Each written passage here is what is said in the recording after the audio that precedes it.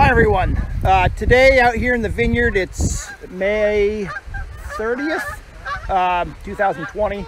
I want to talk a little bit about early season canopy management, and I'm going to talk a bit about canopy management in a series of videos throughout the summer. I would say this practice that I'm about to show is probably the most important, and that some people might differ with me on that. Some people might say shoot positioning or combing is more important, but I think that if you get this done now, your life is going to be so much easier later in the summer when you're trying to do when you're doing the other practices that you do in the vineyard. So what we're going to do here is shoot thin. Okay, so we look at this particular vine. This is a Frontenac. It's an older vine. It's 15 years old. You know, just look at that nice big sturdy trunk on it. And what we've got, what I'm aiming for, is to thin out the number of shoots that are inside this zone, in this fruiting zone. You know, a grapevine has got a certain amount of root system, and that root system can support a certain amount of growth up top. And if we think about grapes in the Northeast, or in North America, particularly in the Northeast, they really are weeds. And and when I say weeds, I mean that they are very competitive. They can be very vigorous. You know, they can really dominate, kind of take over parts of a landscape. And I'll just flip over here and show you. I've got an orchard just across the drive from here, and grapes are one of my biggest weed problems in the orchard. If you imagine an apple tree, it provides a perfect trellis for wild grapes to grow on, and it'll just grow right up into the tree and choke it out.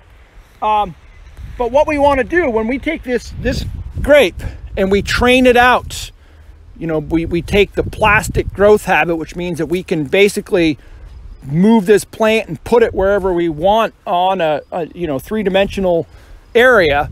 We've spread this out. We've selected for certain characteristics, you know, fruit characteristics that we're looking for, and now we want to manage this so that we get optimum fruit quality and not just maximum fruit quantity. And to do that, we want to ensure that the fruit that are on the vine are ideally as consistent in size and maturity as possible, that they are well spaced, and especially so that when we come through and do our shoot positioning in another month or so, five weeks or so, it's so much easier to do because we have a lot fewer shoots that are kind of in the way. So I'm gonna go ahead and do some shoot thinning in here. One of the reasons why this period, like right about now, we've got these maybe 5-inch shoots. One of the reasons why this is a good time to do this is, well, I'll say two of the reasons. Number one, if we get this growth off now, life is going to be much easier than if we let it grow and make it more difficult to remove, because they're maybe tangled up, or more importantly, the bases are starting to get woody. We can now pop these off, you know, just with our fingers. I don't even have any pruners on me. I kind of wish I did, because there's a few spots I wish that I could cut, but that's all right. But yeah, we can just pop these off with our fingers, so it's much easier. You can fly through the vineyard very quickly, as opposed to later on when you've got to be cutting and kind of whacking away at every one of them. The other reason is one of the main points of this is to improve the growth of the shoots we leave. So the shoots we leave are more important than the shoots we take off. And the earlier we do that, the less energy gets wasted essentially on shoots that we're not going to keep in the vineyard. So this is a good time to pull those off. So what we aim for is a distribution of shoots of maybe 3 to 5 shoots per foot of canopy. So let's say this is about a foot, and we've got 1, 2, 3, 4, 5, 6, 7, 8, 9, 10. Let's call it 10 there, just in that zone. So double the number of shoots that we're looking for. So that's not ideal. And then something we want to look for, and I'm going to find a good example in here. Let's see. One thing we look for when we decide, remember I said it's just as important in terms of what we keep as what we pull off. We want to be sure to keep, if we can, primary buds, right? And maybe I'll have to jump to another vine to show this. Gonna go down past the Coron Noir. I'll hop over to these Marquettes because I'm pretty sure we've got some in here that we can see. As most people who view this video might know, and those who don't, I'll just inform you now. Every grape bud has got 3 buds in it, right? There's 3 buds inside of a bud: a primary, a secondary, and a tertiary. The primary is the most vigorous bud. The secondary is the next most vigorous, and the tertiary generally doesn't produce any fruit, and it only comes out if the vine needs to basically keep some growth going, because the other 2 were damaged by either cold damage, frost, some kind of event like that. Gosh, I'm not finding it. So oftentimes, ideally, the primary will be what emerges.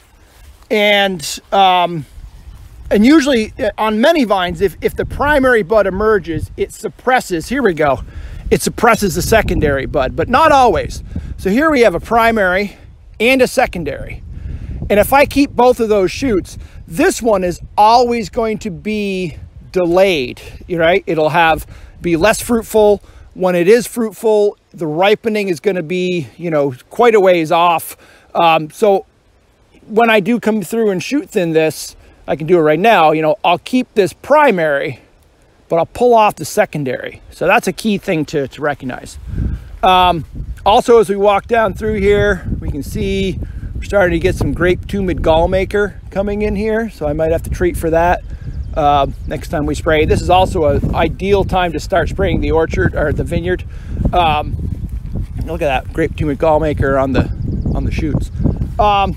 Okay, so I'm gonna walk back over to those Frontenacs that I was working on, because I know they're nice and vigorous. Give you a little walking tour of the vineyard. So I'm back to that original vine with my 10 shoots. So this is where I do wish I had my pruners, because one thing I would do is I would trim this back to this little, to shorten this spur and keep this. Why don't I walk over to the, yeah, I'm gonna pause right now. I'll be back in a minute, and I will I'll get my pruners, and that way I can trim these up better.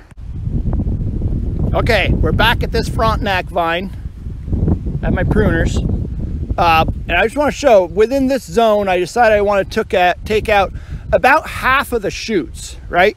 And so in some cases, I want to shorten up the spur, right? So I'm going to take this off. That leaves me a nice shorter spur, whereas if I kept the other one, eventually my spurs wind up getting 4 or 5 inches long, and it gets to be kind of difficult to manage. In here, I want to take off this kind of runty piece, and again, shorten up my spur. Okay, this one's runty, so I don't want to keep this one, so I will keep the one that's further out on the spur. This is a basil bud, comes out of the base of the spur. I think I'll keep that for now. Same thing here, I'm going to shorten up my spur.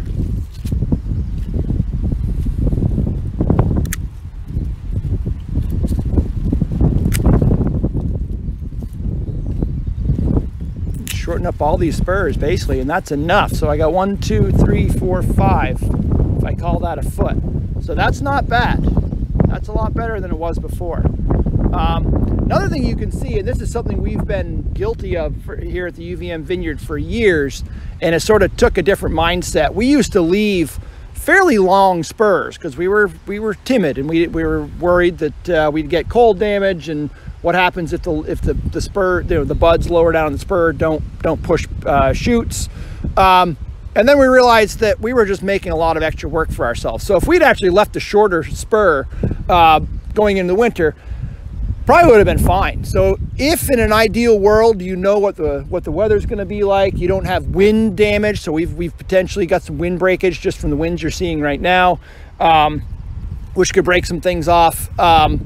You know, we could potentially prune down to the number of spurs we want, which is that, you know, 3 to 5 per foot. And this is a vigorous Frontenac vine, so I'm going to leave 5.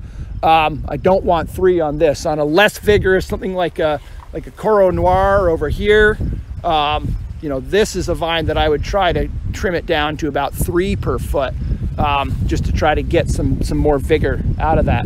But on this Frontenac, you know, this right here is kind of what I'm looking for.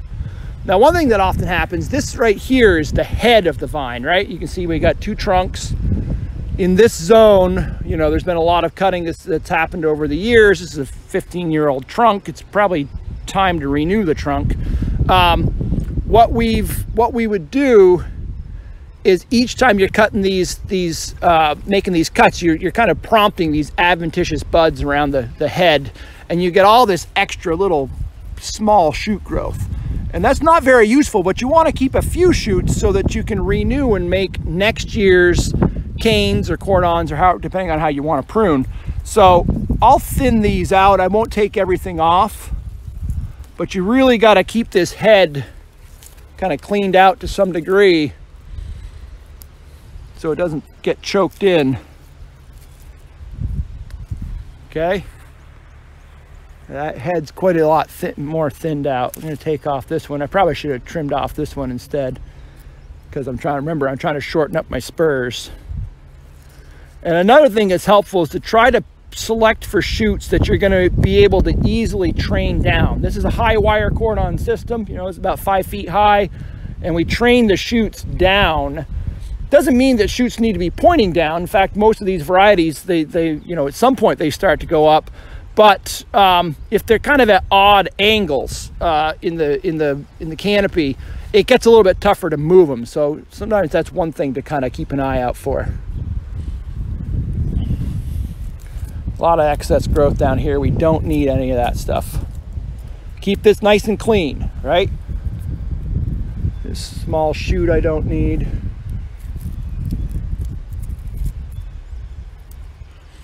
Okay.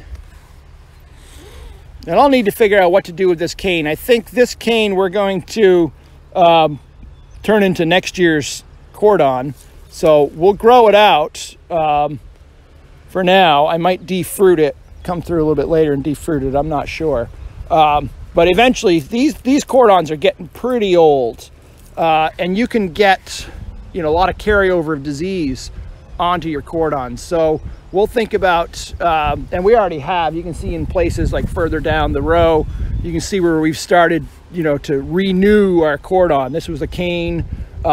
This year we cut off the old cordon, and we're training a new cane over to get some, same thing here, you know, to get some younger, more fruitful, more vigorous wood in there that carries less potential disease pressure. Same thing here. If you get that out on the, spread that on the wire, and you can see what we were doing there. So we can look a little bit at cane versus cordon pruning. I'll go back down in here, and this still relates back to what I'm getting at with the whole point here is talking about shoot thinning. This was a cane last year. Last year, this cordon, it's a cordon because it's 2 years old now, which means it's got spurs. This is 1 year old like last year, and these are next year's spurs. And it doesn't matter if you use spurs, which might produce a couple of shoots off, or a cane, right? Cane is, you can get the same number of shoots from the cane, you know, 3 to 5 per foot, as you can from the cordon, right? So it's two different systems. You know, the jury's not necessarily out yet with these new varieties, newish. I mean, Frontenac's 25 years old, but in terms of which way to go, a lot of people go, and I kind of prefer once you get it set up, I like to go with a spur pruning system. It's just easier to manage, but you've got to be ready to renew things. So we've started renewing, a few years now we've been renewing this vineyard. So that's my tale for today. Shoot thinning, and you know, again, really important practice. Do it earlier if you can. Do it, you know, efficiently, which means it doesn't take much time right now to kind of knock this out. And that will make life a lot easier when you move forward. Thanks.